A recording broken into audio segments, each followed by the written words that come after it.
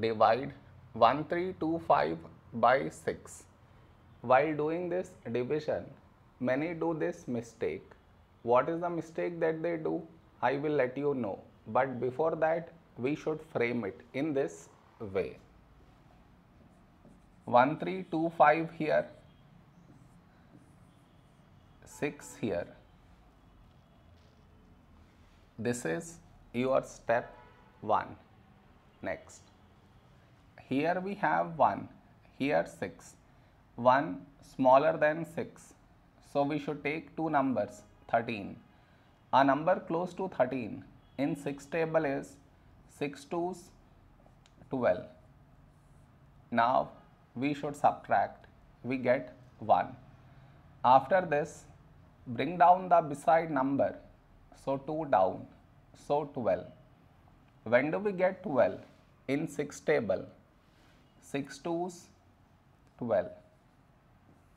Now we subtract, we get 0. After this, bring down the beside number, so 5 down. After this step, the mistake happens, and the mistake is this. Here we have 5, here 6. 5 smaller than 6. So what many do is, they directly put dot, take 0, which is wrong. Why is it wrong? Because just now you brought this number down, and in the same step you want to put dot, take 0, which is wrong. I repeat, bring down the number and also put dot, take 0. Bring down the number and put dot, take 0.